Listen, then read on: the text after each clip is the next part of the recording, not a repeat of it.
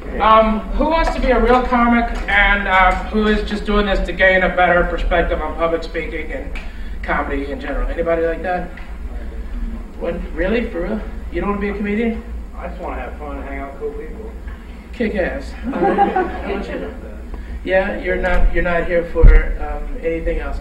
Hey, you're from yeah, because I'm from the radio. You always come in, you know. Yeah, man. Like so. I love Paul and Ron. They're hilarious. I'm here to save my life. Yeah? That's not. What? You know, the graver this. You know, I think this is better. No? I'm wrong? You haven't waited on a Tuesday on the part of the factor. Okay? That's when you'll reconsider it all. You'll be like, oh, fuck it. I'll take death. Oh, it could hurt. Good inspiration, thank you. Well, no worries. I'm not here to inspire you. I'm here to give you real shit. You know? I mean, you guys pay a ton of dough, and I'm trying to make it worth it for you.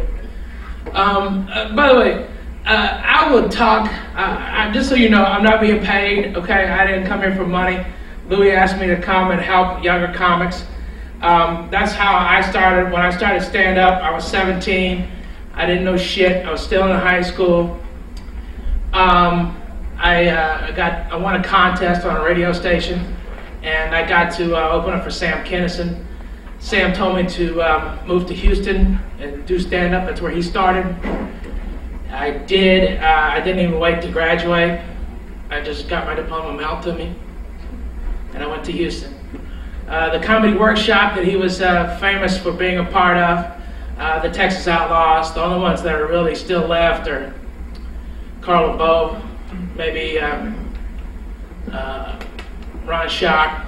Some of y'all don't know these names. You should get to know them. They're brilliant artists.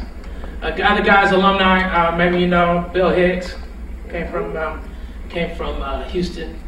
Started there. The workshop had closed. Another comedy venue had taken its turn. The Comedy Showcase. Danny Martinez, one of the sweetest comedians I've ever seen perform, taught me how to do stand-up. I gotta know that if you're a hobbyist, LA is not the place to do comedy.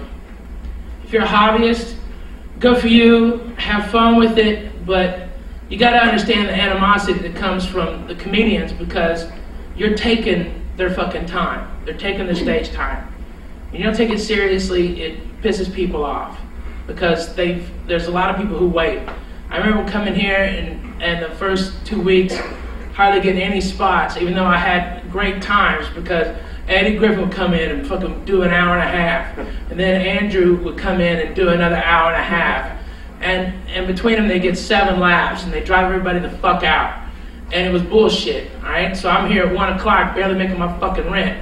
All right, but people who just they're stroking their fucking dick got their spot. It was bullshit, but that's the game. It's not for everybody. Okay, you're not all going to be great comedians. That's just the truth. You can have fun.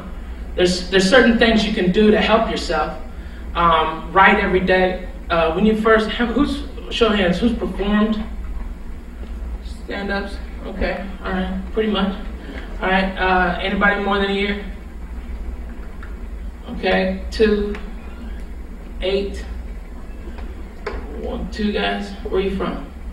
Orange County. Well, I'm from Eagle Rock now, but I live in Orange County. Okay. How about you, Ricky? I live here. Here in LA? Right. If you've been doing 8 years, you're starting to kind of get it. Everybody up until then, you don't fucking know what you're doing. You can say, when the joke is in comedy, when a young comic tells you they have 20, they have 5. When they say they have 40, they have maybe 15. That's the truth, you know? Once you weave out hack and bullshit and stage work, I mean, you might have done 40, but it doesn't mean you have 40. The minutes are hard to acquire. Great way to do that, to get them, is know a couple things. Number one, write every day. My favorite TV show was Law & Order. On TNT, I can watch it 2 times a day. That's 2 hours, okay? Over the course of a week, that's 14 hours. Over the course of a month, that's nearly 60 hours. Okay? Over a year, that's over 720 hours. It's a lot of fucking time that I didn't spend writing. And you can sit there and you know, everybody waits in this town for something to happen to them instead of being proactive. If you're doing comedy in Los Angeles, you need, for the first 90 days, you have to be in 3 to 4 venues doing comedy every night of the week. No let up, all right? No dates with the girlfriend unless she's going with you to the clubs. No, I'm going to meet the boyfriend's parents. No, there's none of that shit. If you want to do it, you gotta fucking do it, and you gotta admit to it. And that's why we're different. Stand-ups are weird.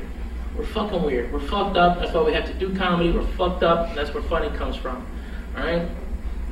And really the only ones who are ever gonna get you and understand the fucking biz are your brethren, okay? White, black, or brown, all right? Can't have fucking thin skin. You have to thicken up, all right? When it comes to stand-up, the best advice I ever got was play a game. Every time you go on stage, give yourself 5 points for a new joke, 2 points for a tag, and 1 point for rearranging your material. And the reason you do that is, like your first 5 minutes you ever wrote, you went out there and you did it, and you'd never done it in front of an audience before. And then it takes years to get back to that type of bold confidence, okay? That your first 5 fucking minutes is gonna be great. Do you understand how difficult that is? Now you guys have been doing it for a while. So open your act with a brand new 5 minutes. Bet you can. It's fucking hard. And you did it the first time. If you do that the first time, okay, if you perform, you know, 3 nights a week, okay, in LA, you have the opportunity to do at least 2 to 3. Let's just say 2, okay, 2 spots at night, all right? And given to the rise in like ethnic shows, let's even it off at 10 spots per week. In the course of a week, that's 520 spots. If you amassed 5 minutes of different material every fucking spot, do you understand how much further you can take your comedy? You've written 4 hours. It's not that fucking hard. You start breaking it down. Comics make our minds prevent us from doing better. I can't write new things, or I can't write this, but there's something to be said for living too. You know, you have to live, you have to learn, you know, you have to see people's reaction, you have to become a keen observer, and you have to observe things that haven't been observed before. That's hard. It's not easy. But also, do you take every advantage during your day? Are you taking acting classes in LA? All right. I've got a bunch of. I'm EPing a TV show myself and LaBelle Crawford. All right. And I've got execs at Comedy Central asking me if I can fucking act. You know why? Because they've given tons of money to comics that can't fucking act. Now, I tell them I've been taking acting lessons since '99. Okay? They don't give a shit. The reason I did that, I took them when I couldn't afford anything. You know, I would take them out of the back of the Backstage West. There's those over at the cult school, the Church of Scientology shit. Okay? They've got those, all right? And they're like 15 bucks. Thank you, sir. You're welcome. They're like 15 bucks. And then at the end, they try to, you know, lay the mojo on you with the fucking IQ test. Springsville, okay? Say, hey, I gotta go put change in the meter. Pew! Get the fuck out. But take them for their fucking information. Because whether they're a whack job or not, that's the industry, and they're in it, okay? Sometimes it's a stroke fest. Sometimes the best things you'll get out of a class, even this one, is associations with your fellow comedians. That's why this class had to be formed. If Kyle and Louis hadn't invented it, it needed to be done. Because there's no solidarity. Comics aren't sitting with other comics. All young comics know fucking everything because they do a different type of comedy that doesn't require punchlines. And that's great. If that's what's floating your boat and you're making money with it, that's great. Last year I made $1.2 million. This year I plan on making about 1.6. All right, and how I did that was, yes, through a launch of a TV show, but I didn't even fucking win. I didn't win the TV show. I came in second. The guy who won took 2 years off of comedy and was working at SeaWorld in a fucking action adventure show. That's true. Okay, here you go, you make that up. No, if I made it up, I would say PF Chang's. The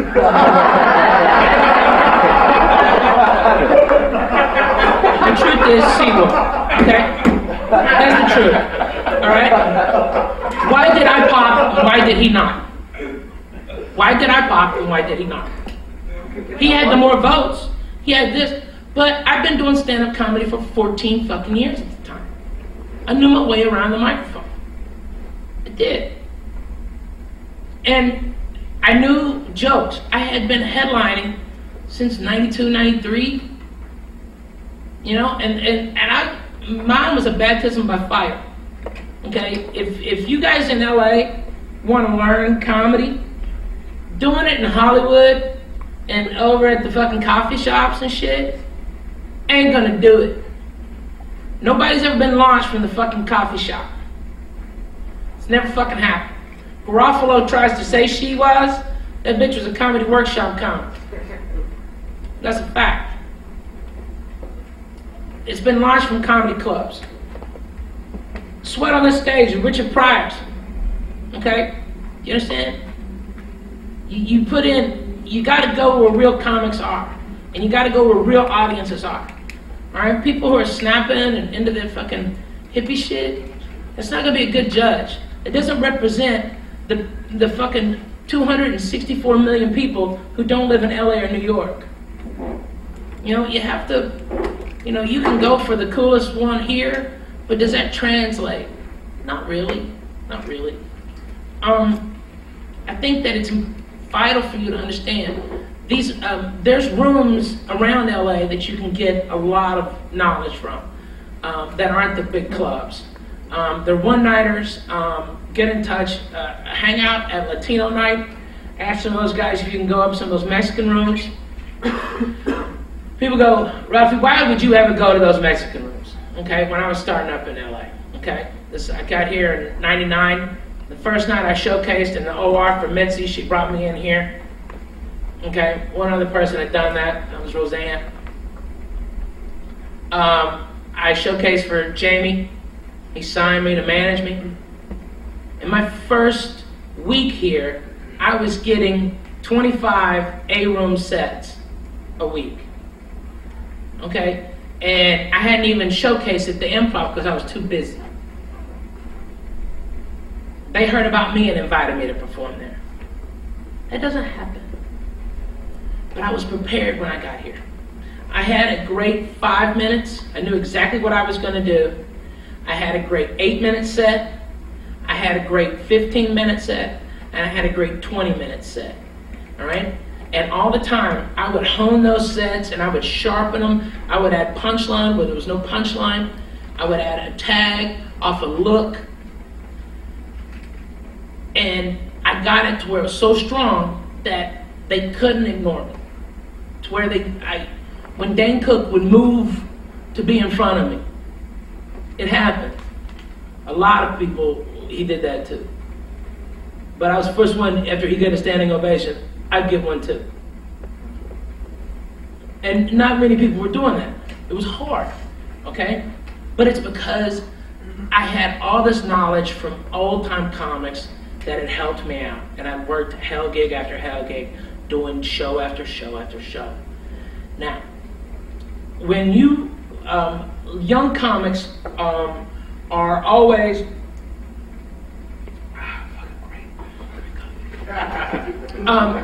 young comics are too verbose. You use too many words. The spoken word is a lot shorter than the written word, okay? The way to eliminate the slag out of your act is take on a regular notebook and then write a line from your act and then skip 3 lines and write another line from your act, all right, and do that all the way. and then go back and take out every unnecessary word to make the point happen, to make it shorter. You all can do this. Very rarely do comics, under 10, 15 years have every word of their act down. Very, very rarely. Okay, you can take out a lot of unnecessary, and you're gonna lose time, yes, but you're gonna get stronger. You're tightening up your material. Do you know how to construct an act? Do you know how to do your set? Okay, your number one joke is your closer. Okay, that's the end. All right, leave them laughing. Your second joke should be number one, and try to make it an introductory joke. Express who you are in the first 30 seconds. People will like you or dislike you quicker than 30 seconds. And if you're good, you're smiling, how to tell a joke. Smile. Unless it's your thing to be fucking mad all the time, smiling is better, okay? Because when your friends are telling you a funny story and they're giggling so hard that they can't get the fucking story out, okay? All right, and they're smiling at you, and you're working up, and you're like, okay, you find yourself like, okay, motherfucker, what? Oh my God, all right, you're already halfway there. You've already got them halfway there. It's so easy to push them just a little bit more. Young comics are always afraid of silence. Silence is great, okay? It builds drama, but it's a great cheat. You can cheat your way into getting higher laughs per minute with silence. Jack Benny made a career of it. What you do is, right before the punchline, you pause. So you have your lead up, and then a pause, and the audience will hear that pause, and they're just as nervous as you were. You were feeling every pause with ahs and and all that shit. And they'll laugh at it, or they'll applaud at it. It's fucking crazy, but that's what they do. And then you hit them with the punchline. The reason they'll laugh is they'll see your punchline. Since you brought them to this point, they'll see it, knowing your character and how you're going to react. All right, and they laugh once, and then you do the punchline, and then they laugh again. So you just doubled your laughs per minute. When you can't write new material, work with what you got. Take your jokes. None of your jokes are ever finished. If you think they're finished, you're finished. Get out of the biz. They're always under construction. That's why it's so fucking hard for comedians to record things. Because we know every joke is always evolving. It's always getting funnier, longer, better, more complex, more tags, more tie-in backs, more... I mean, you can draw these illusions, okay, back to it, different asides inside the piece, okay? You can take really long, cutbacks to have a story go in one direction, then it comes all the way back, all right? You should look at it as a physical model, okay, or a diagram, all right? Your punch and then your tags, where to pause. A guy that you've probably never heard of, his name is James Gregory. He trademarked Funniest Man in America, okay? And he's a Southern guy, all right? And last year, James Gregory made $2 million. Yeah, got your attention now, huh? You never fucking heard of him. He's been doing it for years. You know what kind of car he drives? About an '82 Cadillac, piece of shit. He just carries home big old bags of money.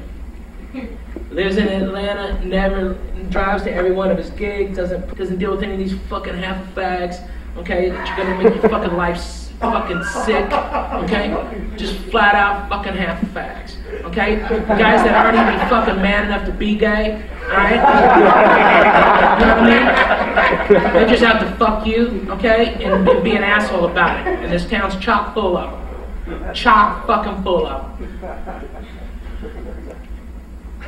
Be prepared to be disappointed. That's what this industry does. Comedy's fun, okay? This industry takes the fucking fun out of it. And they puts fucking drama into it. if you're in LA, you've got all these little cliques and shit, and oh, I'm not in with those people, or those people have a beef over some fucking joke. Guess what?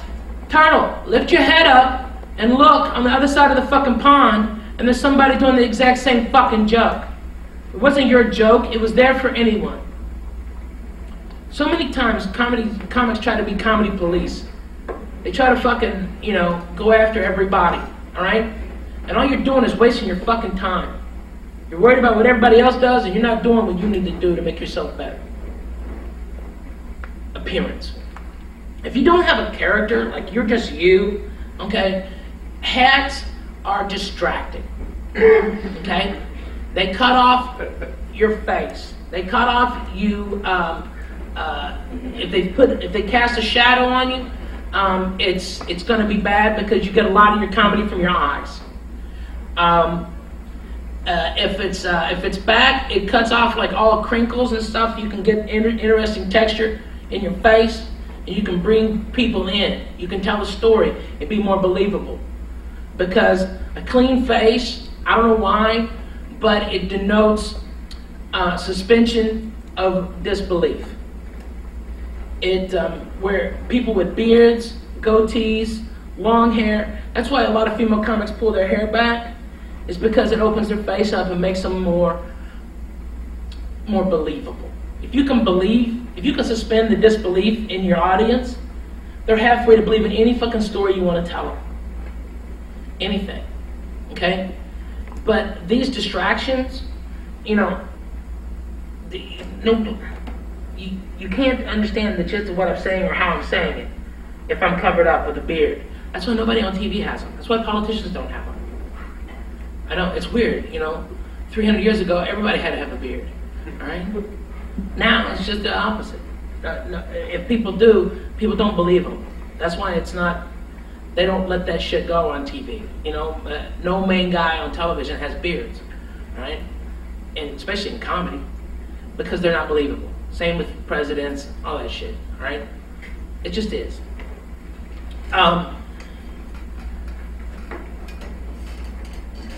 Let's see. Joke.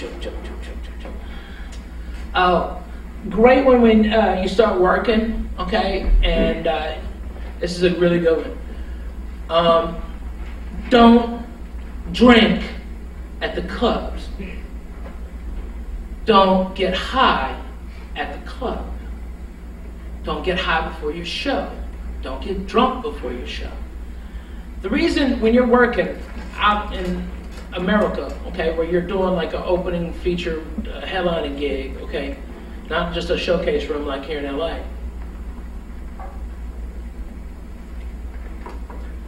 If you're an opener, you're making $300 a week, okay? That's like 7 shows, 4 days, all right? If the club owner, he goes, yeah, drinks are on us, all right? And let's just say you have 2 beers. 7 shows, that's 14 beers. Now the actual cost is less than $15 with taxes, okay, that the club has to pay, all right? Not that much. But in the club owner's mind or the club manager's mind, you just cost them, you know, that's about $12 to $14 worth of beer in the average comedy club, okay, per show, times 7. So you went from a $300 act to a $450 act. Okay? And they won't have you back. If you can't get booked back, you're dead. If you can't find new venues to work in off the venues you already have, you're never going to grow. Okay? I'm already booked into May of 2011. Okay? That's how it goes, right? It's because over 20 years, I've never gotten fired. Okay? I've come close. I've come close by breaking some of my own rules. Don't fuck the staff. Ever. Ever. People go, oh, why would you include that? This is the class about comedy. Well, it's also about the business of comedy. Okay? In the business of comedy, your coworkers are wait staff, bar staff, kitchen staff. Everybody else is having a good time. This is your work environment, all right? If you want to excel in a corporate world, you don't fuck your secretary. You will lose your job. It's the same with comedy. I'm going to tell you a story, and at the end I'm going to tell you who it's about, all right? In, must have been 1995. I was working at the Laugh Stop in Houston, Texas, and the headliner, funny guy, country guy, all right, was getting shit-faced, and he fucked the fat head waitress and a manager, okay? Fucked her, all right? And this big girl, nice, big girl, okay? The next day, he comes in still loaded. I saw him buy an 8-ball the night before, and he was asking me for the guy's number again. All right, so he burned an 8-ball in about 24 hours. That's getting it done, son. That's a lot of blowjack. And then he was taking pills, and he was doing a bunch of shit, and he's getting fucked up before the show, telling everybody, all the comics, myself included, we're all laughing at his fuck stories about fucking the fat waitress. And he thought it was so funny that he went up on stage and did those jokes. Yeah, what a dick, right? The girls in here are going, fuck, what an asshole. All right? Well, he got his comeuppance about 2 days later when that same waitress got a promotion, and she was booking 8 out of the 9 A rooms in Texas, okay, and Baton Rouge too, okay. So she controlled where he lived. It was now a 16-hour drive to any work that was of substance. Within 2 years, that guy was out of comedy. He was living south of Nuevo Laredo, Mexico, and had bought, with his last bit of money, a pottery factory. He was making pottery. And he called me up in '87, heard I was coming to town, and told me to bring weed. And I'm like, are you kidding me, dude? I'll be the only one who ever brought weed into Mexico. And he called around, and some of his old buddies took mercy on him after he agreed to clean up a little bit and do clean material. And they took him on board and let him start, because he was exceptionally funny. And he was a great comedian, but he was a classic fuck up. He had to do every drug harder than everybody else. He had to drink everything, had to fuck as much as he could, and it got him out of comedy. And not just the mere charity of his friends got him back. That guy was okay? Fucked his career up. That guy makes over, a couple years ago he was making 20 million a year, now he's probably making 10.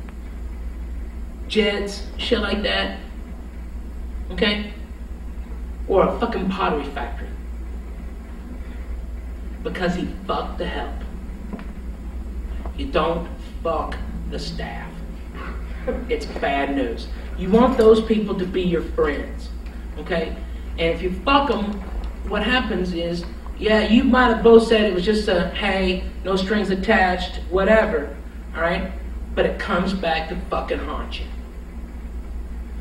Because somebody will get their feelings hurt, or you'll fuck somebody else the next time in town, and there's jealousy.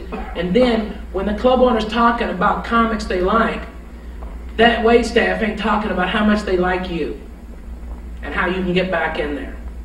And that's a big fucking deal. Those people have the ears of the people that make the decision. Don't shit where you eat. Female comics, don't fuck comics. Okay, don't fuck them. You know why? Because I don't care how good you are. If you fuck them and you fuck more than one, nobody ever fucking forgets it. And I don't care how much famous you get, how many fucking albums you sell, they'll all say, oh, she fucked that person. That's where she got her act from. I know 4 girls people say that about now. And these girls make millions of dollars. And people shitbag on them. They never just can let it happen. Alright? And girls, you have to thicken your fucking skin up. Comics are gonna fucking shitbag on you. They're gonna be mean to you. They're gonna call you cunts. They're gonna fucking do all this shit. And guess what? They're just trying to get you out. If you have a relationship and it's not really fucking solid, comedy will take it away from you. I don't care. It's very hard to have a civilian wife. When you're fucking over here and you're the star over there, people get jealous. They get jealous and they get crazy shit going on in their head. And whether you're doing it or not, you know, they're gonna fuck. It's gonna be bad, all right? Comedy is a brutal, brutal art. It's brutal. On marriages, relationships, health, physique, I mean, it's brutal, okay? That's the nature of the biz. Let me see. What else?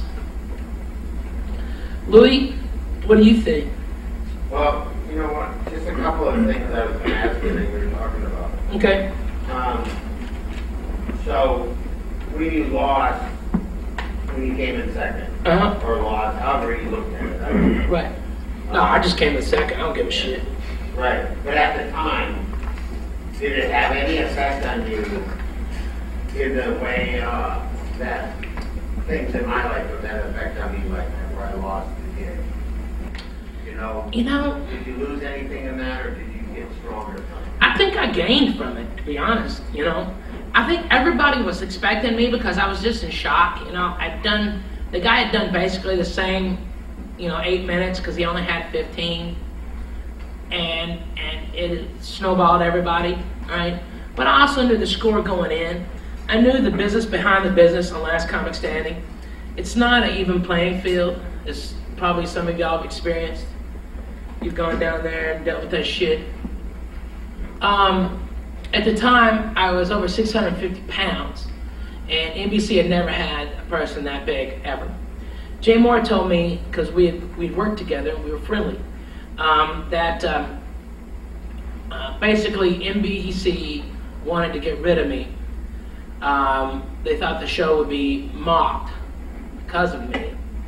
And I had to get a standing ovation every show, is what Jay Moore told me, to make it where they couldn't get me out. And so that's exactly what I did. I got a standing O every fucking time. And I was shocked, when it happened. But I kind of knew it was going to go down, okay? I kind of saw the writing on the wall. How could they give a production deal to somebody 650 fucking pounds?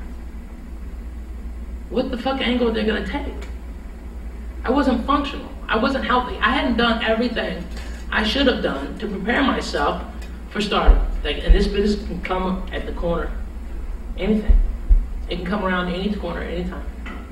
You can be at a club hanging out, don't even have a spot, you're hanging out. Somebody doesn't show, they don't have another comic. You go up, and there's a guy in there from NBC, or CBS, or Showtime, or HBO. It happens all the time. All the time. Or, better than that, the secretary, or the mistress is there, or the husband, or whoever is there sees it, the lover of the executive, and they tell them about you and how funny you made them. All right?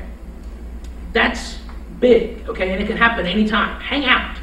Hang out, okay? Get in the know. Become friendly with other comedians. And they'll usually give you this advice free of charge. But when I lost, or came in second, whatever, I immediately remembered what happened to Motley Crue when they lost the first heavy metal Grammy in '88 to Jethro Tull, a band that plays a flute.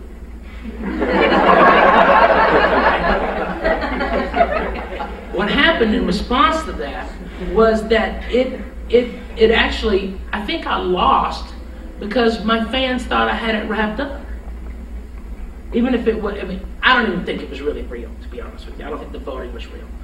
But what happened is that it got them so pissed off that I got robbed that they became even more of my fan. Okay? And in doing so, my first album, Just Correct, went platinum. I've had 2 other subsequent albums go platinum. That ain't bad. 3 albums.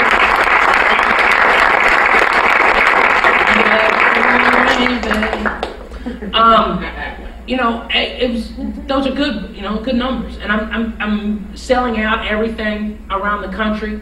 You know, I'm doing theaters in September that already have tickets. These are late September dates, and my tickets are already over $1,000. Valley, in Bakersfield, Stockton. What? Nobody does that. Okay? It's not easy. But I also do radio every chance I can get. When you get an opportunity to do radio, fucking do your best material. Your best. I don't give a shit what jokes you have. You do the best shit you've got. At that moment, you be as funny as fucking possible. Okay? And don't stop. When they're laughing, keep on pouring it on. Give them every fucking joke you can. Here's why. A lot of comics don't do this, and the reason they say they don't do it is because they're nervous. If I tell my best jokes on the radio, then the audience that comes won't laugh at those jokes, and those are my best jokes. Well, who gives a fuck about the 300 here when 300,000 just heard you on the fucking radio? Those 300,000 are the ones who are going to buy your fucking albums because something's in their life. They couldn't get a babysitter, work was too much, bills are tight, I can't afford 25 bucks, you know, per person. That's 50 bucks for me and my girl. And then drinks. This bitch has a $12 beer. Bitch, you better drink that beer. All right, you know. They add it up and they go, but I can spend 20 bucks on Amazon and get a DVD. Okay? And you just still sold product. And then when your DVD goes to them, they like you in this much, they're gonna like you in this much, and then they're gonna come spend their fucking dollars. I have people come up to me, I've seen you 12 times. You never do the same jokes. I don't. Because I have a commitment to my audience. I'm Southern.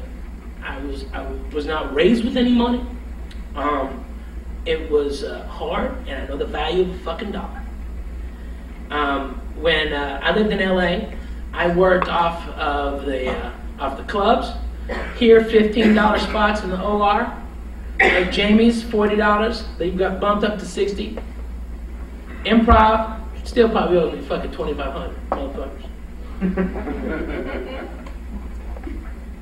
But I also sold weed. Okay, I'm not gonna bullshit you. It was never a full gram, but it was always good weed. Always. I sold it right in that hallway. I sold it in the front over here. I sold the shitload back here in the piano room. And I had my clientele. And through that, I made a ton of connections. I made a ton of fucking connections. It got me with a lot of people that propelled my career.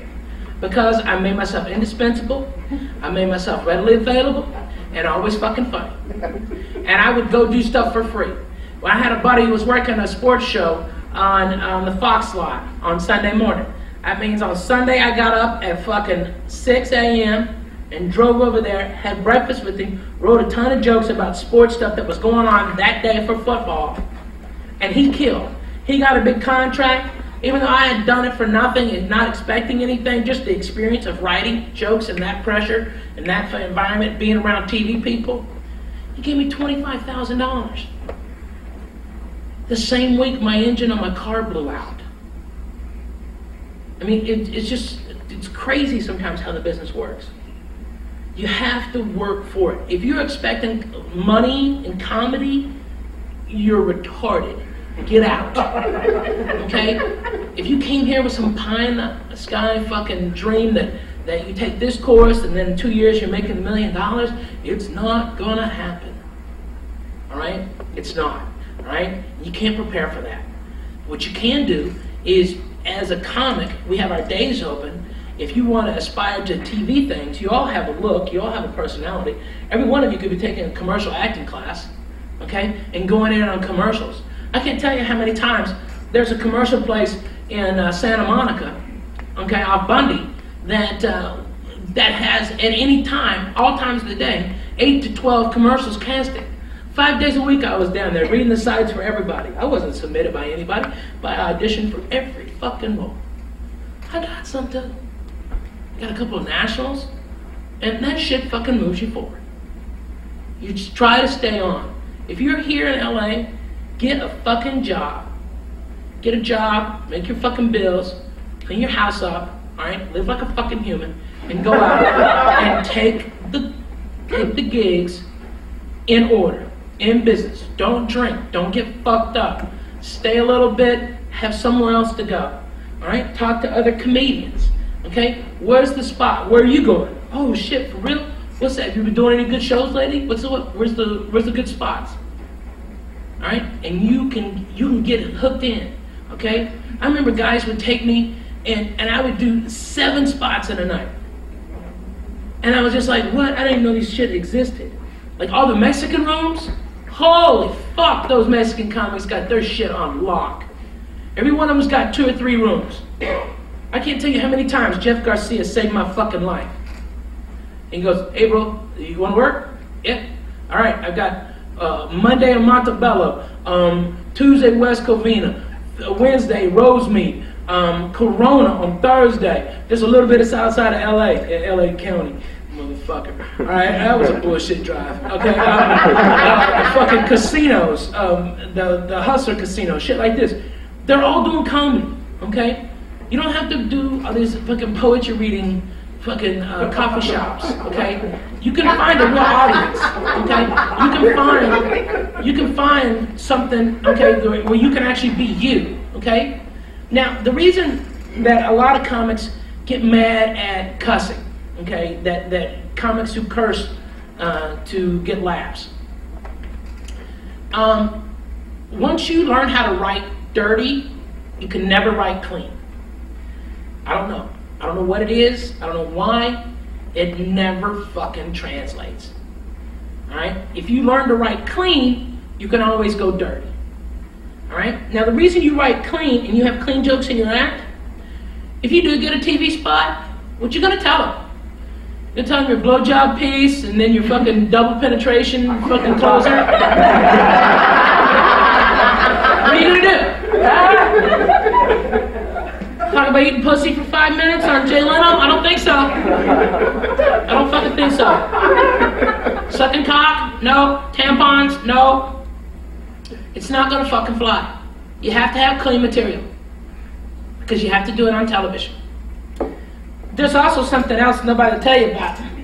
When you do a fucking show for Comedy Central, you want the whole fucking text of what you're saying to be bleeped out? Because they fucking will.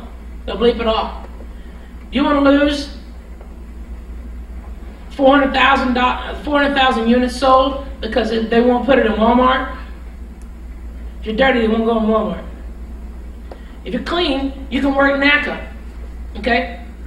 When you're not a known act, okay, you're not a specialty draw, and you're like a $1,500 to $2,500 act at these colleges, you got to be clean. And if you're not gonna get your fucking check. And they're gonna be pissed. And you'll never work. Those college community is tighter than comedy community. And they'll tell everybody. They'll send out an email. This guy was so blue, people were offended, we had to write letters, okay? You'll never work in that industry again. Alright? You're trying to move forward. Alright? You have enough against you. Okay? You really do. I mean, your comics. Okay, we are the least respected art form, arguably the hardest, and we do it ourselves. We don't have a writer, we don't have a director. Okay, we usually don't have good lighting. Okay, all right. All you got is you. All right, and you make it by everything. All right. It's important that you understand that it is art. Okay, and while it's not, it doesn't translate. That's the problem. To see the painting, you have to be inside the painting. You have to be in the audience and the backstage, seeing it happen live. All right, that's how you can see the art. It doesn't translate on DVD, CD, none of it. You can still get the joke across, but it's not what it fucking really is in the room. And that's why it's least respected, because you can't document it. You know?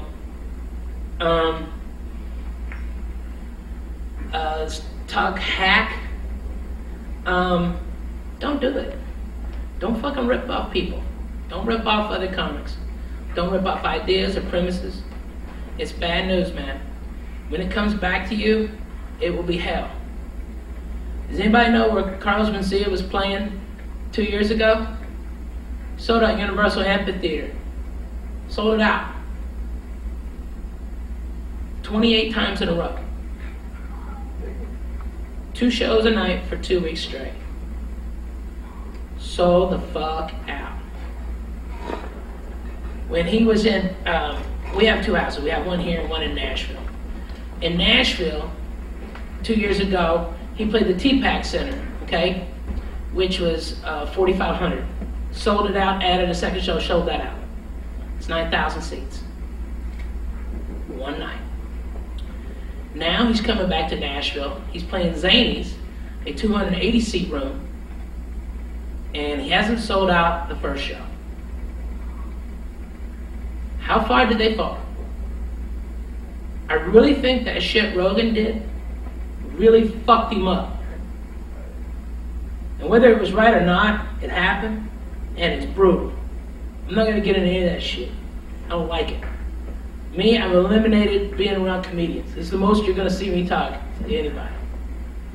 Because I don't wanna be around them. If you get, whether convicted or not of theft when you're a comic, the inference is enough to kill your career. Because in this business, you are guilty when accused. And then it's your job to prove your innocence, if possible. And people are still gonna believe what they fucking wanna believe. And you will lose your career. You will not have one. You get so much off of this industry, off other comics. You'll have your life beholden to it, right? If you fucking, the only people that get you and you become an outcast, it's a lonely fucking place. Me, it can't be theft without opportunity. So I just don't watch any other comedians. I work with 4 people. My wife is one of them. Because I don't care. I don't do it for the back of the room. If you're trying to make the back of the room laugh, and all the comics, and have a respect amongst your ilk without respecting what the audience wants, get out. Get out of the fucking way. Your job is to make people laugh. Okay? Painters don't paint so other painters can go, wow, that's great painting. Painters paint to fucking sell the art. Okay? That's what professional means. Your job is to make people fucking laugh. Try not to save the world. Whenever you're angry and whenever you're trying to make a point, right? People don't like being spoken down to. They just don't. They don't like it. You know, they don't care. What other stories do you want? Just, you know, I just had 2 other things, and then if you want to let people ask questions. Sure. But just one thing, just the writing thing, where you had the game that you played. Mm-hmm. So every time you went up and you did a joke, you got 3 points. 5 points. 5 points. And then 2 points for your tag. Yeah, and 1 point for rearranging your material. The reason you do that, it helps build segues, new segues. And anytime you can go at a joke from a new angle, there's a new possibility for comedy there. Try to get a minimum score of 12 points on that scale, and you will, in a year, you'll have 30 minutes. And then the other writing question I had for you was, do you write literally the joke out? I never have. I don't know what it is. I have a great memory, and so I can do jokes. Right now, I've got about 12 hours of material in my head, and you can, when things happen, having that catalog, I can go back to, so it'll look like an improv, but it's a 4-minute bit that I wrote in '98. And people go, holy shit, why did you pull that out of your ass? And you don't tell them, yeah, I came over 12 years ago, right? It was funny then, it's funny now. I just got a new thing to talk about, you know?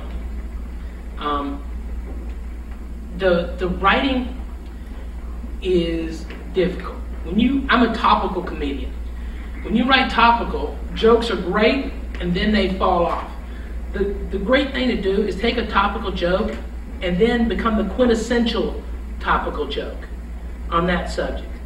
Like when JFK Jr.'s plane went down, I had 8 minutes on that before they got the plane off the fucking seafloor.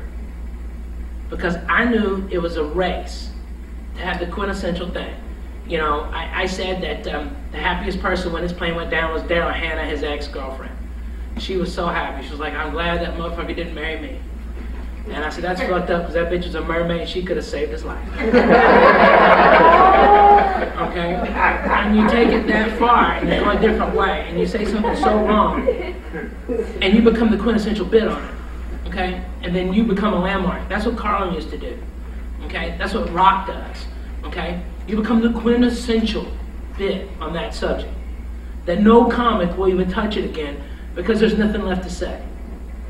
When I was talking about Siegfried and Roy, I went from their angle to a guy in the audience going, you know, I can't believe I dropped $250 to see these two German figs, okay? I'm from Iowa, this is fucking bullshit. Well, you know what, I wish that tiger would eat that. Oh my God, okay, all right, that fucking piece, all right? And I took it from the tiger's perspective, I took it from Siegfried and Roy, and then I did pun, okay?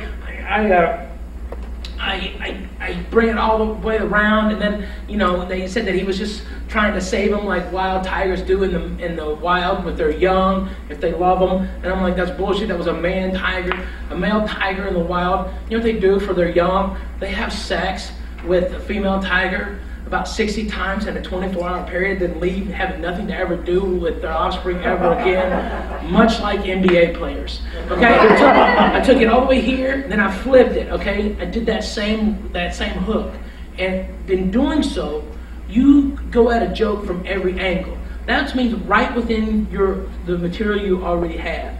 Every joke can be expanded. You can add a new angle. Okay, have you done the opposite? Have you gone forward? You know. Bring all points into a subject, okay? Your take and answer other people's questions to the con, okay? If you're pro something, then answer the other sides who might be in the audience, the con of whatever topic you're on in your joke, right? And you'll get them laughing and them seeing your way, all right? Like I say, I smoke weed for Jesus, okay? And the reason I say that is because it confuses the Christians. I don't like the fact he smokes weed, but he says he does it for Jesus, so I don't know how I feel about that, okay? And in doing that, I influence myself with anybody, okay? First, I align myself with the portion of the audience that is down for smoking weed or whatever. And at the same time, I raise the awareness of the side of the audience that condemns it and thinks it's lowly. That's how you flip them, okay? You're trying to bring them in. This is a good piece. All right. Young comics look down and they say, too much. Okay? Don't bring your fucking notes on stage. Be a goddamn professional. Memorize your jokes.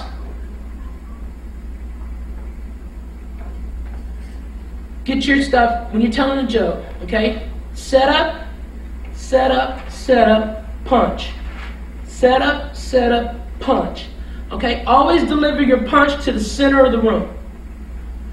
Wherever the audience is on the wings, go to the last guy between, like right here, it'd be between him and her.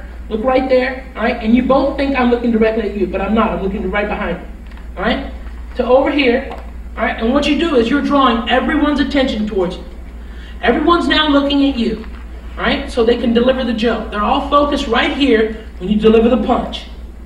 You got to round them up. They're sheep. Sheep only know two speeds, graze and stampede. Okay? If they're laughing, okay, you get them all going, then they'll all laugh together. That's why they pack the table so close. It's a herding mentality. All right? You're the sheep herder. They're dumb. They don't know what the fuck's coming up next. You do.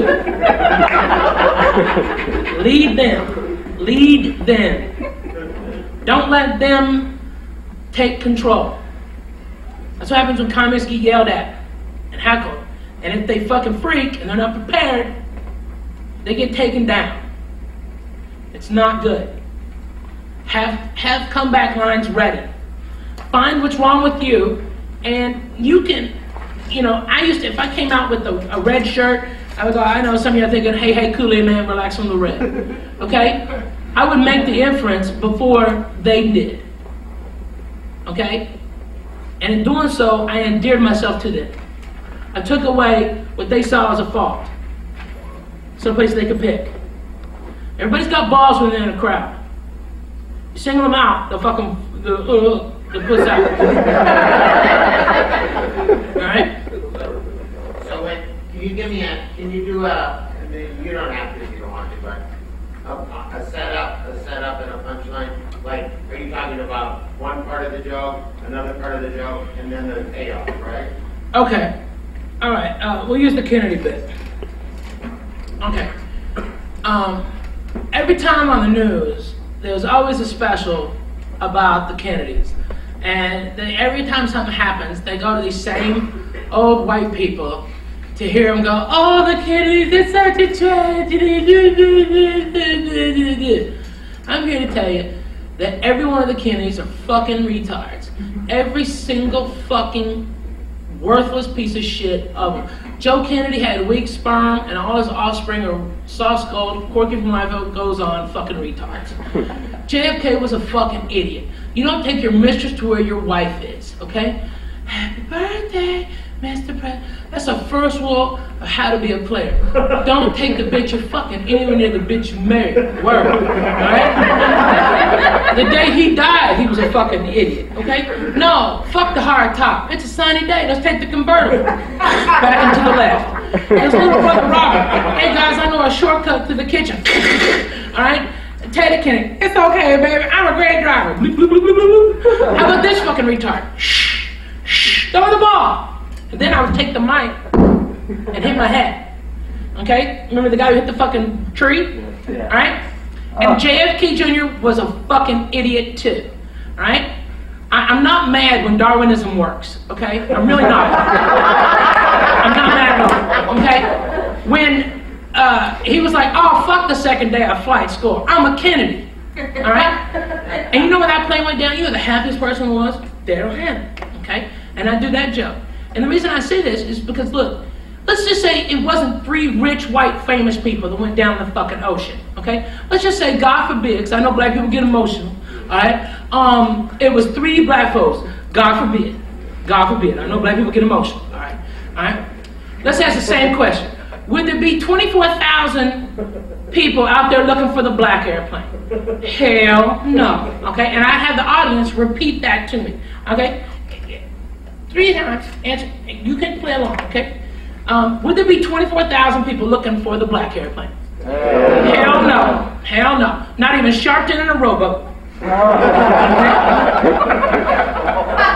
got them cameras on me, right? Okay, and I make them look at right there. And then I go, would the government move satellites to help find the black airplane? Hell no. No, they won't give them fucking free cheese, okay? Are you tired? Will you satellite my ass, okay? Last but not least, would there be 9 days of continuous news coverage, 24-hour a day, on the loss of the black airplane? Hell no, not even on BET. Fuck the Kennedys, okay? I'm sorry, I have no sympathy for a president that that gets popped in the head and I don't get a 3-day weekend because of it. Fuck you, Jack. Okay? And the whole inference is I'm mad that they've been given this fucking this free pass, you know, that they always do stupid shit, people, but they're dumb. Okay, they're technically fucking retards. Every single one of them dumb. Okay, there's a reason they don't live that long. Okay, because life hits them and they're okay, they die. Right? But what at the end I'm mad about is the fact that I didn't get a 3-day weekend. All right, and in doing so, you take a subject and you become the quintessential bit on something.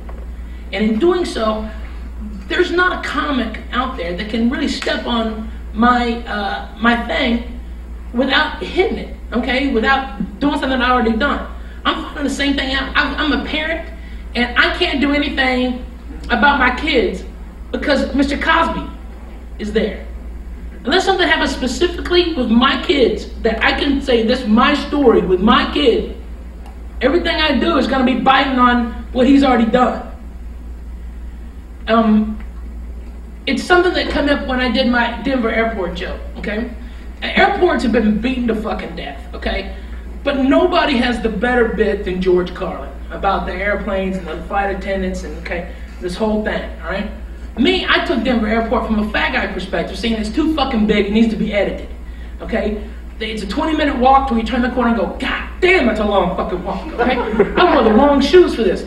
Where's a black guy with a golf cart? Black guy with a golf cart, okay? All right, and I took that angle on it, all right? And I took from getting off the plane to getting to baggage claim, and I made it fucking 8 minutes long. I had callbacks throughout it, and in doing so, I became the bit about that airport.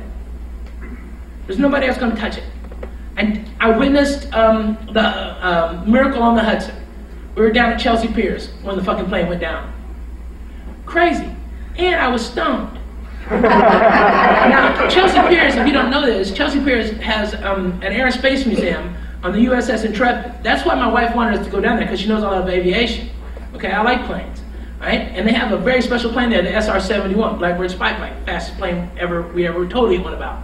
Okay, fast fucking plane, right? I wanted to go see that, but to walk around and deal with civilians, I had to go get fucking high. Okay. And I was coming back, and there was mayhem, and there was cops and everybody, and I go to my wife, and I'm like, is this happening to everybody? And she goes, yes. There's a plane in the water, and I'm like, what? Which one? Which one fell in? They got everything down here. That's awesome. Okay? She's like, no, stupid. A plane just fucking hit the river. And I'm like, what?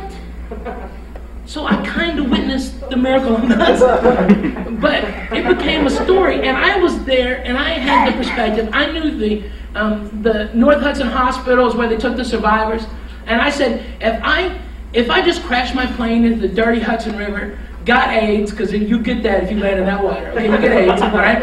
And then someone took me to New Jersey, I'd be like, nigga, throw me back in the river, Jack, okay? Fuck Jersey, okay? It's State Flower is a shit diaper by a toll booth, okay? Alright? And people go, how can you just get away with saying nigga? I don't make any reference to color, alright?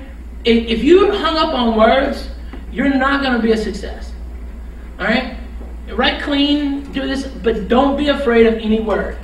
Because when you're doing a character, and if you're talking to another guy and you're afraid of putting the real words in that person's mouth that they would say, then you're not going to be believable to your audience.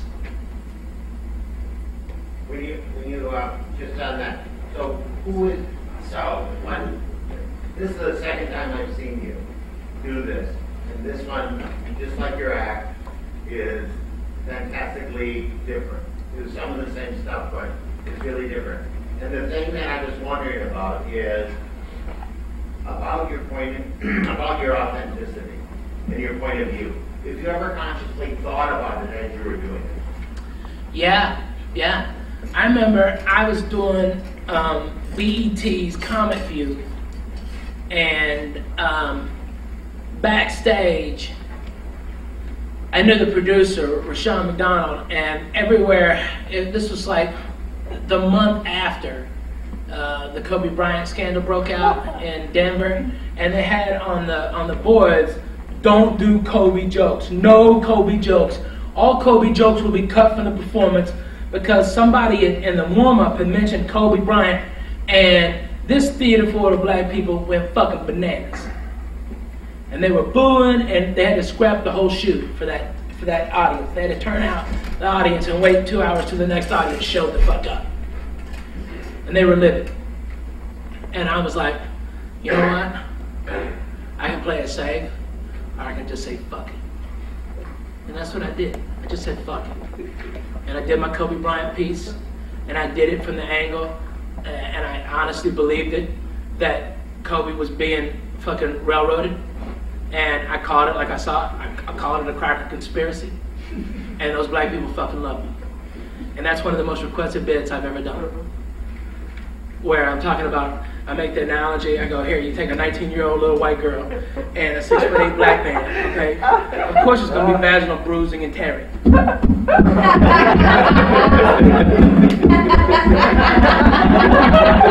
while I'm doing that, I wasn't saying anything.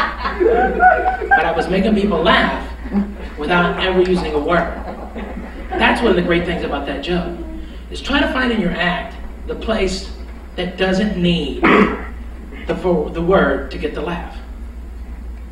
Find the place that an action or a look can get you a laugh, and you can increase your laughs per minute exponentially. You take the shot, okay? Even if you fail, it's a good story. I got booked to do the Tom Joyner morning show cruise.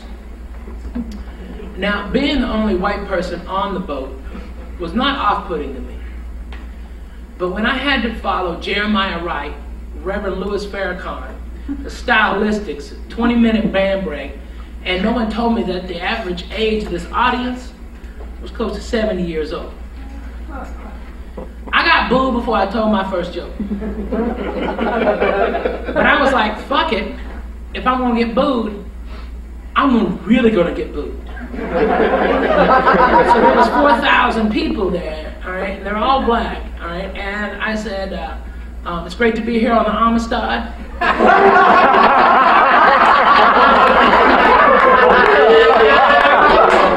How do they get all you black folks back on the ship? That's what I want to know.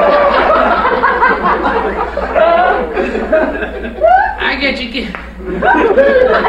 And they were booing and booing and booing. But fuck it, that check cleared. Sometimes you're not going to do great. And sometimes, and you know what? So many black comics have retold that story that they've got me credited with telling, saying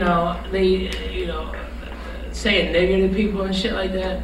I think I might have let one go, but not much. I mean, not as much as they say, I did shut them all down when I said I gave Barack Obama $3,000. How much did you give him?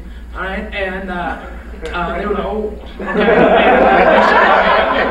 And then I said, I go, black folks, be careful what you wish for. If Barack wins, y'all gotta start tipping. Can't have your cake and eat it too. You can't bitch about the man keeping you down when you're the fucking man. So it's 20%. Rosa Parks said so Dr. King could walk so Barack could run, so your black ass could tip 20%. Yes, we can. Yes, we can. I know there's nice black people in the back going, excuse us, Ralphie, we were under the impression it was 15%. And I'm like, that's if black folks started tipping in '93. Y'all could have got in at 15%, but now it's 2009. That's 20%, or 2008 at the time. Now we need 20%. All right, and guess what, Spigs? TikTok, TikTok. All right, if we get us an El Presidente, y'all could be looking at 32% on the end of your check. And they were like, oh, they were booing to the whole thing, and I don't care. It's fucking funny. Okay. I said, Asians, no need to rush. No need to rush. All right, and that was the most fucked up part, and yet they thought everything else was. Okay? That Asian line is the most fucked up part of that whole fucked up joke. All right, because I just take all hope away from Asian people. All right, in that one fell swoop. I mean, you gotta have balls. You gotta live, and you gotta have balls. That's what comedy's all about. And that part of having balls is not being afraid to fail, because you're going to. Now, you can take failure two ways. You can learn from it, or you can be devastated by it. Okay? If you learn from it, you go, actually, I think you can learn more from bombing than you can from killing. And you will never kill until you bomb. Because you gotta learn mistakes. You think drawing the people in, these little tricks, were just given to me? You think that working the mic and realizing when you do it that you're talking and you move this out of the way so you open up yourself to the audience was taught? Nobody told me. Alright? What you do is you have to fucking do it. You have to do it unless you talk to older comics. That's what you're doing here, okay? So are you saying that your point of view, and we can wrap it up, I know you're being very generous, but so your point of view is to really just be yourself, to not worry. Don't worry. Not worry, you do not care. Yeah, you all fly, okay? You all fly. Every bird flies, okay? And every now and then, a bird fucks up, hits a glass, okay? And they fall. If they live through it, they get the fuck up, they ruffle down their fucking feathers, and they take off flying again. Alright? That's what happens. You're gonna fucking eat it, alright? Don't worry about it, it'll come. You don't have to look for it, it'll just be there, alright? But if you have friends, okay, and you work with these people, and you write, and you bust your ass, and don't try to fucking market yourself till you've got something to market. You know, don't work on radio till you have a solid 8-minute set that's clean, that's TV friendly.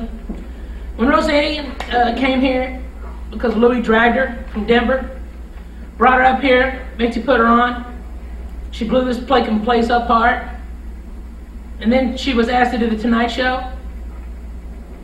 She didn't have any fucking jokes. She had to rewrite her whole shit in 3 weeks. She's very fucking lucky. Very fucking lucky. She had a great character, great point of view, good comedy basics, but no one had ever taught her how to write clean. She got lucky. Most of the people under that amount of pressure would have fucking crumbled. But she's a strong bitch. But she's fucking funny.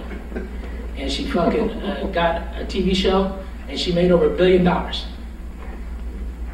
Okay? Wrap your mind around those fucking numbers.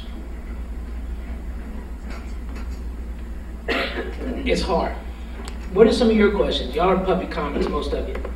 What are some of your questions? I know you've got tons of. Yes, sir. What made you take the classes when you first started? I didn't take any classes. They didn't have classes like this. No. Just comics would talk to other comics. It was a tight community, small community. You know, there was nothing like this. Yeah. You said you took acting classes, Yeah. right? Do you think that helped your on-stage performance? Because Without a doubt. Because you were taking acting classes? Yeah, You getting highly familiar and getting recommend that. comfortable on stage and making acting out a joke, second thought, without a care or whim or balls, certainly helps. It always does. Yes, sir. Now, if you bomb with certain material, do you scrap that material, or do you try to brainstorm that and how to position it into a better market or a better audience and tweak it all out? Or Okay, when Henry Ford made his car, okay, actually in 1918 in the state of Pennsylvania there were 2 cars registered, okay, and in the whole state. In November of that year in Pittsburgh they had a head-on collision. Okay, that's true. Oh, that's true. Only 2 cars in the whole fucking state. Kennedy's like that? No, I couldn't. They were coal barons and they were racing, okay? And they went around the corner and they smashed into each other. There were no rules, okay, they didn't know. Now, would Henry Ford, because that happened, just scrap his whole car? You're not dependent upon the audience for verification of your being funny. If you wait for them, okay, they'll fucking eat you up. They'll turn on you in a second. I'll get you next, brother. All right? They'll turn on you. Okay? If you wait for them to come around to you, they won't, ever. If it's politically incorrect, they will not come around to you. You have to bulldog them into believing the way you believe. All right? And that's the truth.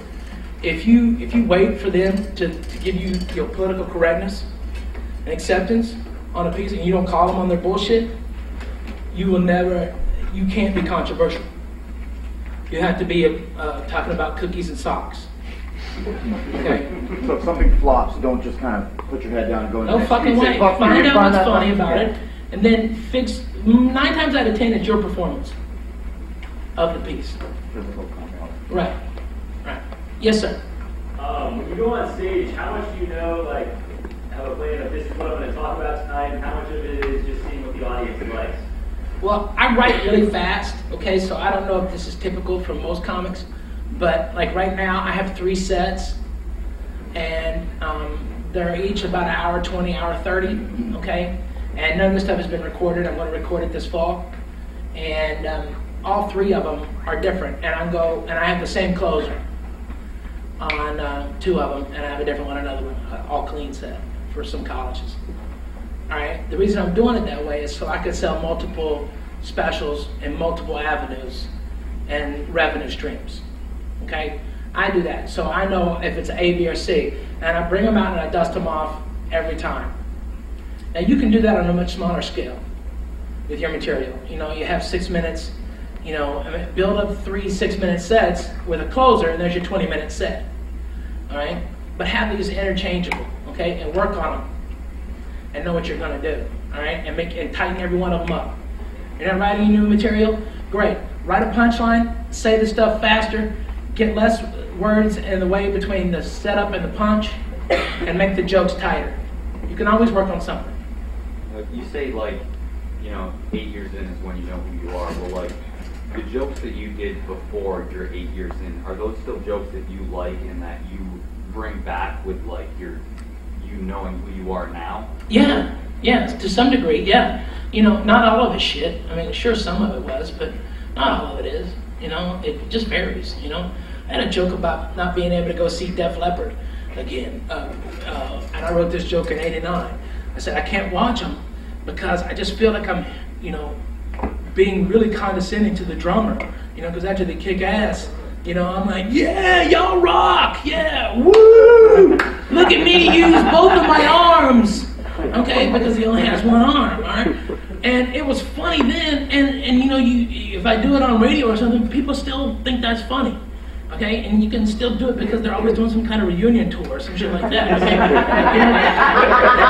Yeah. Do you believe it would really make a big difference for me if I shaved my beard? Yes. Yeah. Hands down. No doubt. You got balls enough, little sister. You be fine. And the reason is because you're not. You look like you're holding something back. You look like you're not telling the truth. People denote that. Salesmen don't have beards. Let me double check. I got 3 of them, brother. Would you say that to him if you knew that his character was a completely shy, nervous character? Like Yeah, because then that comes off with a beard, really creepy and pedophile. How about Galifianakis? No, he's rocking Yeah, big- Zach's been the anomaly, okay? But Zach, if you watch his stand-up, at about 25 minutes, it all kind of starts to go away. Like, he's a really good actor, all right? Energy. Okay, it's his energy. But when he does his act, at about 20-25 minutes, the wheels start to come off. And I'm not downgrading him. Yeah. I mean, he's more well known than I am. All right, but I would present this to you. He had a show on VH1 that lasted 20 episodes. Okay, and it was his own show, and the network was all behind it. They'd announced tons of stuff about it. Why didn't it go? He'd been on TV shows. He'd been on a bunch of sitcom pilots that never got picked up. Why is that? You know, now, on the shows that he was on, like that show with that hot chick, okay? He played a creepy lab guy, okay? And Hangover, he played a creep. So yeah, but that's the character he played. You see what I'm saying? Yeah. I mean, that's what his niche is, but that's also what he was playing. Okay, so he was fortunate to A, be funny, and B, be a talented actor, and also be in the right place, and happen to be a comic. But as far as a headlining set, we'll start to come off at 25, 30 minutes in. Yes, sir. Yeah. Do you think you get a little bit more leeway doing like inappropriate racial material because of your size? I don't think so. I mean, it just says I'm more white. I feel like brothers with history are not trying to do anything like that. Well, it has to be real, okay? Yeah, See, the thing is that I was raised around black people, okay? And when I came to LA, I lived with Mexicans, and I did all the Mexican rooms. I mean, Kyle can see, when we were working at the factory together, okay, I could do stuff that no other comic but Paul Mooney could do. I was up there saying nigger years before the fucking shit with Michael Richards. The difference is I was funny. That's the thing. I never forgot the basic rule of comedy, is be funny. In my dealings with especially Latinos, is if you sell the truth, no matter how bad it is, as long as it's truthful, they'll give you a pass. And I made a joke about it, okay? That I said, as long as you tell the truth, the worst you'll get from a Mexican is, hey, that's fucked up. and that's how it happened, okay? That's exactly what happened. Is that just by exposure and being close to it, I got into the culture, and it became from a place of, not from malice. You know, the stuff I talk about would probably get a lot of white comics punched in the mouth. But they don't believe it. They don't live it. You know, I remember, this is probably why I'm one of the funny guys I am, is I was raised white trash in Arkansas. And I remember during a heat wave in '78, I was 6 years old, I got my white trash wake-up call. I was in my underwears and my kiddie pool underneath a tree that actually had a transmission in it. Right? And my brother, who's 7 years older, was watching me, and he was mad because we lived in a shit house. Our house sucked. There were holes in the walls that you could put your hand out that weren't the windows, okay? All right, and like it was all plastic in the winter, and in the summer, you know, you get bug bites from bugs coming in and stuff like that. It was a bad house. It was bad. My mom and dad got divorced. My mom didn't get alimony or child support. She was raising 4 kids, 800 square foot house. My brother was in charge. My mom was working, and across the street was a nice black couple and a black family. I played with the oldest boy, who was 7. I was 6. And white picket fence, nice house. But my brother was jealous because their air conditioner came on, okay? And he was like, look at those uppity niggers with their fucking air conditioning. Because we didn't, it was 110 degrees. And I looked at my brother at 6, not knowing that was, you know, he was just an asshole. I know now, but I didn't know then. Boy, listen, I hope someday we can be niggers. It's awesome. They got ramen and their mom makes fresh Kool-Aid for them like 6 or 7 times. And I woke up in the hospital. My brother kicked me in the head, and I cracked an orbital bone. I broke my nose. I was concussed at 6, and my brother almost got sent to reform school for that. But that's one of the reasons that I'm funny, is because we hope to be niggers one day. Okay, that's the truth. When you're white trash, and it's another basic truth that there's really racism is a hologram in this country. It's not real. They think it's a big issue, and they try to make it a big issue by you know, separating us and dividing the races. But the truth of the matter is, it's really about social economics, okay? It's about poor and rich. If you're rich, you live one way. If you're poor, you live another way, okay? And the majority is poor, all right? But they try to make us like we're better than they are. I was white trash. White trash is the lowest rung on America's fucking social ladder. It's 2 below nigger, okay? All right, it's only 1 above wetback, all right? But white trash is definitely the worst. Definitely the worst, okay? And that's just the truth of the matter. But having that empathy with others and living that experience, I get away with probably a lot more than most people. But I've also gone into that community a lot. You know, I took the opportunity. When I started in Houston, one of the places I went up all the time was the hip hop comedy style, with Sean McDonald's and Steve Harvey's room. Okay. One night, Bushwick Bill from the Ghetto Boys pulled a gun on David Raybaum, the MC, and told him to bring the fat white boy back. Okay. So, you know, shit's happen. But also, you know, open yourself up to every audience. Find the funny in it. I don't care if it's a room full of Hasidic Jews. There's funny to be said. You got to find it. All right. Yes. When you talk about like learning to write clean, like where starting to like help, like what tips for starting to write clean? Oh, I'm just okay. Don't write fuck or shit or I mean, you know. I know not to write, but like I don't know. I just naturally think dirty. So it's right. Like, how do you? Well, everybody does. That's the fun stuff to think about. But you also think about clean stuff all the time. I mean, you think about your grocery list. You're not thinking about, you know, a fucking zucchini to shove in your gash. Okay? you think clean too. You think clean too. And hearing somebody tell you that you think clean too will get you over a big hump, a mental boundary people put on us. Oh, I can only write dirty because that's the way I think. Bullshit. You don't just think in one direction. You're more than one dimension. Okay? You're a living person. Okay, and as such, you have intricate ways in your mind. Okay, you can go infinite ways in anything you try. Okay, you can make any joke clean, and you can make any joke dirty. Okay, Bill Engvall made a career out of pussy, cock, and fucking jokes without ever saying any of it. You can do it. Buddy Hackett used to go on The Tonight Show and blow the place fucking apart. And how did he do it? Because he would talk about fucking the whole time and never mention it. And everybody was in on the joke. But he was a genius.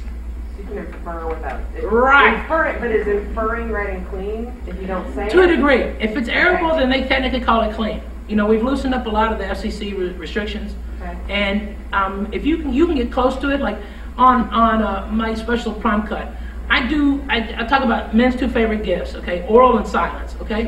Everybody oral knows blowjobs, okay? All right, but I bounce all around it without ever hitting it. Okay. And that way it can go on shelves in Walmart and it can be played on Comedy Central without bleeps. Okay. So I made a conscious choice of word replacement. But sometimes you can't replace a word. Right. Sometimes fuck is the appropriate punchline. All right? And don't be hemmed in on any boundaries, okay? You know, when it comes to writing, your experience is necessary, okay? Not having a great attitude is good. Being a curmudgeon is good. Being very pro something is also good, okay? It depends on who you like, you know? There's the David Tell camp or the Louis C.K. camp or Dan Cook, okay? You can say what you want about Dan Cook. Dan Cook made a shitload of fucking money and still makes a lot of money. He made a lot of movies, a lot more than I did. All right? What are the differences in those camps? Well, David Tell has spawned a whole generation of knockoffs, like Mitch Hedberg did, okay, and before him Bill Hicks did, Richard Jeni has, Jerry Seinfeld has. I don't have anybody yet, okay? Thank God. But they emulate their style, okay? And they come on a very punchline, you know, without going into personal stories, okay? And then you go Dan Cook, who's so whimsical and fanciful, you know, he's bouncing off his fucking place, okay? He's saying the most outrageous, crazy shit, okay? Then you have people who just do punchline setup, like Larry the Cable Guy. Love him or hate him, that guy's fucking funny. And, I mean, he's made $1 billion in the past 10 years. How much you made? You know what I mean? Yeah. That guy's fucking great. Everybody comment the shitbags on somebody, you need to watch your fucking tone. You need to watch your fucking tone. That guy's paid his fucking dues. That's why he got rewarded. Alright? Yes, sir. Could you talk a little bit about the fact that you obviously wrote a lot of material early on about race and about just like your physical size? Did you ever feel at some point like you were sort of getting boxed into just writing about that kind of stuff? And how did you break out of that feeling? Man, you know, I was headlining within like a year and a half, because in Houston you could get, you know, 8 15-minute sets a week, okay, without much work at all, because there wasn't that many comics at that time. And I wrote so many jokes about being fat and 2 comics. One of them is still alive, and he actually lives here in LA. Dante Garza and a guy named Charlie Shannon. They pull me to the side, and they're both big guys, and they go, "Hey man, what do you want to be known as? A fat comedian or a comedian that just happens to be fat?" And it shook me to my core. Guys I respected thought less of me because all I was doing was weight jokes. And so I dropped a ton of shit, literally. I dropped a lot of jokes. I went back to opening after headline. People were like, "What are you doing?" "I'm trying to work, man. Just trying to fucking work. Trying to get an act." And it was hard. It was ballsy. And then you get on TV, and I do one bit about living in the hood, because I lived off Crenshaw and Adams, rather by the Johnny Pastrami's. I don't know if you know what it is. The hood. Okay. And then everybody called me Wigger on Last Comic Standing. Now, I performed the joke once. NBC ran the shit out of that. They ran it in all their theatrical previews for the show. They ran it on the commercials. They ran it even when I didn't even do the bit, okay, as part of I just done the bit, okay. They focused on where I live. They sent a camera crew to my house, okay. I done BET and K-Locos because they were TV shows that wanted me on, and so I did jokes for my audience, even though I had a lot of other jokes. They labeled me as a wigger or whatever, okay?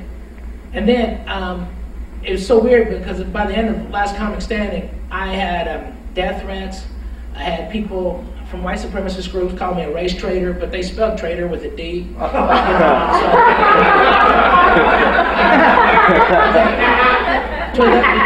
It became, really problematic, where we had to move to a new apartment, we split us up, they had the FBI involved. It was a lot of shit, okay? And it's like, I'm just telling jokes. What the fuck's the problem? Okay? And then I do a piece because at the time, we were told that Iraq was, the ones that were sponsoring Al-Qaeda and shit, and they had nuclear weapons. They're trying to, give terrorists fucking gas, and they said it's about oil, and I was like, great. I want cheap gas, okay? And I did that whole thing about cheap gas in the finals. And people were acting, oh, he totally abandoned his roots and now he's doing this joke. It's like, I'm multi-dimensional, motherfucker. I'm a human, okay? I have more than one way to think about something. If you don't, you're Glenn Beck. All right? You have to have other ways of thinking about subjects. Okay? You have to be open. And you have to be open to fucking up. And people go, oh, he shouldn't have gone political. Well, I don't care, okay? I know what I did in the room, okay? I know that in a 4.5-minute set, at 2 minutes, the audience stood up and gave me a standing ovation. I had to shut the audience down to finish the fucking piece to get another standing ovation. Then they chanted my name for 7 minutes. And then Jay Moore made me come out and shut them down. That's what happened, okay? So if I abandon my roots, then good. I don't want to be one thing. I don't want to be a one-dimensional comedian. And it's probably cost me. If I went like, there's another very popular comedian who's big, and he does just fat jokes. He does them very, very well. Okay? And the guy sells out all around the country. Now, could I do that? Yeah. And trust me, if I wasn't as controversial as I am, I'd be a lot richer. A lot. There's a lot more money in that than there is in, being edgy. I know a guy that's so fucking edgy, he doesn't even work comedy clubs anymore. All right? And he doesn't want to. Does it out of his own want. All right? And because of that, this guy, he's never going to have the success, but he's got everything he wants. Sometimes people are waiting on a bus they hope never comes. Some people don't want to be the best comic of all time. Some people just want to tell their fucking jokes. And that's cool, man. That's fucking cool. I don't like hobbyists, but if you are who you are and you're true to that and you're fine and doing whatever you do as best as you can, then you can't really fault it. By the way, chick comics, you got a road a lot harder than men, okay? You got to toughen the fuck up. My wife's a comic, all right? It's hard, all right? Very hard. Yes? What do you say to people, because actually meeting a lot of people around in the room, a lot of people are from different areas. I mean, we're from Miami, there's people from New York, Jersey. I mean, what do you say to people that aren't, you know, in the market of that percent? That fine, okay, I started comedy in Arkansas. My town had 3,700 people in it. I drove 110 miles to Fayetteville, or to Little Rock was 100 miles to do everything I could do to do comedy before they had comedy clubs. Find your own success. There are so many paths to the top of the mountain. And your level of success does not necessarily being on TV and making $1 million, okay? Maybe it's just making a living. Maybe it's just fucking having an outlet for you being creative. Maybe you're somebody that's in a relationship and seeing your kids grow up is more important than being the funniest fucking guy. And a lot of people it is. And those people are successful. All right? You can't measure it yourself, but you also cannot be, you know, you cannot give yourself a reason to fail. And if you bitch and you moan and, you know, I don't have this, I don't have that, there's not a great comedy club where I live, well, fuck you. Quit. Fuck you. Get the fuck out of our way. Because trust me, there's somebody out there who wants it more than you do. I'm not the fucking funniest person. Okay? I'm not the funniest person here. I'm not the funniest person in LA. I'm not the funniest person. But when I take the stage, and my mentality is, I am the funniest fucking person in the world. Yes, sir.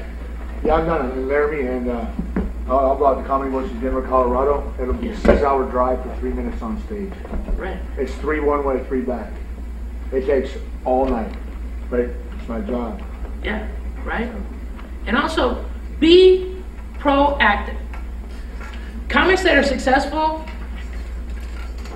make your own success. Make you a room that can fucking do comedy. I don't care if it's a pizza place, I don't care if it's a bar, whatever. If you've got to build a stage, it will cost you about $40 to get the stuff from Home Depot to build a fucking stage. For an investment of $300, you could have income coming in. You know, you have, you talk a bar into having a comedy night, and you'll book it with a headliner, a feature act, and you open and give somebody a guest set, right? You could charge them $500, $600. You put out only $300, and you're making $300 a week extra. That's how you get by. You do 4 of those in a week, you're making $1,200 a week from comedy. And you're giving work to a lot of other people that will get you in turn more work. Pretty soon you won't even be able to do work your own rooms. They'll be self-sufficient.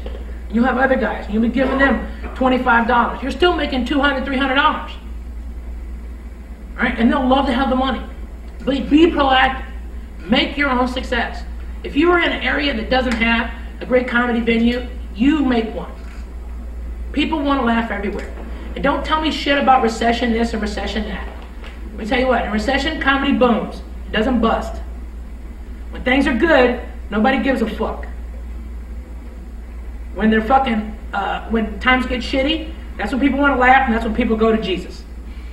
Both places, they're spending money. Yes? How do you order your set? How to order my set? I try to build a suspension bridge, okay, and make the line instead of any loops. I try to make it a straight across. I come up, first joke to last joke. I try to make a straight line in laughter. I punch, punch, punch. I average about 14 laughs per minute. That's a lot more than most. And I do that when I perform for about 2 hours. Yes, ma'am. As an American comedian, what are your thoughts on Canadians coming into the American scene? Great, great. Canadians have a different sense of humor. They have a different system up there. They don't work the headliner, feature, and opener like we do. The opener up there does 40 minutes total, 20 minutes to start off, 10 between the feature and the headliner, and another 10 at the end. He's like the host of the whole show. The headliner does 40 minutes, and the feature does 20. It's weird. It's a weird system. But I think it kind of reflects what I think in comedy is that the opener is the most important part of the show. When you're opening, you get paid the least and you're the most important part. When you tell your jokes, you fucking present them, and then whether you bomb or you kill, you do your fucking time. Okay? If you're killing so much, shut it down. All right? And then once it goes to, once you're bringing up the next act, you be a commercial. If the club wants you to mention fucking drink specials and fill out forms for fucking marketing, you do exactly what they say. All right? Don't be a dick. Get everybody's name correct. Don't be an MC and forget somebody's fucking name.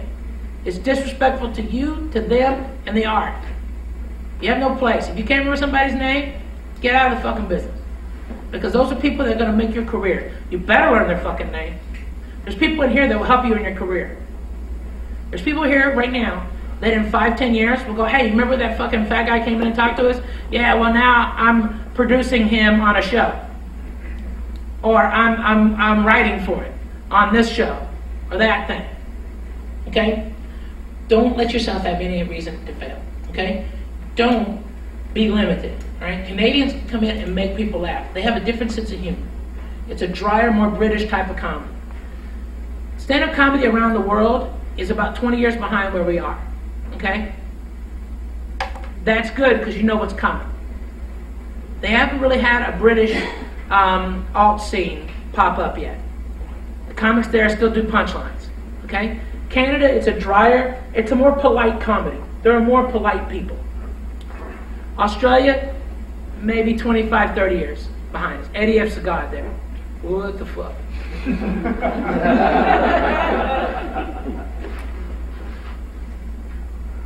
Yes. Anybody have any other questions? No? Yeah. You're saying like, you know, Australian comedians are behind. What about like comedians like Jim Jeffries, for example? I don't know if you know. Yeah, I know Jim. Like he seems pretty like up to date with the way things are here. Like really? Well, like his sense of humor. You know what I mean? Like he's still got that like. He's raw. Yeah. He's raw. Yeah, okay, but if you watch his stuff, they're all drinking fag, dick, and poop jokes. Yeah. That's what they are. Okay? That shit was chic here in the States. 88, Sam Kinison, Bill Hicks, Andrew Dice Clay. Not Bill Hicks. I mean, Bill did a lot of drug stuff, but we still haven't caught up to Hicks.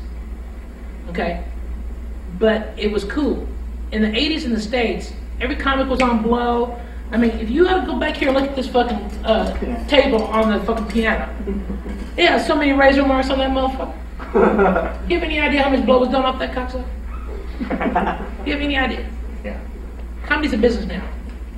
You know, people, the individuals, the ones that excel, are doing stories, and then some are doing regular punchlines. You know, the most successful comedian that's ever been is Jeff Foxworthy. Okay? He doesn't do, you know, he does some stories, but he's most known for punchline setup. You know, you're a redneck if, right? He's translated that into billions of dollars. Yes, ma'am. I am a Canadian. What part? BC. Okay. Have you ever done a show in Canada? I have. I've done Yucks in Toronto, all the Ontario rooms from Kitchener to Hamilton, Niagara. I've done all those. I've done Montreal, you know, stuff like that. I like Canadian audiences. It's like a really nice suburb. It's like a white suburb. I mean, it really is. but also, you know this: Canadians will stop laughing if you go in too insensitive. They can't fucking take it. They can't take political correctness. I mean, they being politically incorrect rather. They can't take it. They'll fucking shut down on you. And it's weird. It's weird. I mean, you'll be doing a joke and you'll be saying like, you know, if you see a fat white girl smoking cools, wait a minute, there'll be a half black baby come right around the corner. Okay? All right. Canadian audience will shut the fuck up. All right? They will like, they're breathing in. If you shock them, okay, that's the problem with shock comedy, is that people can't laugh when they're inhaling. It's physically impossible.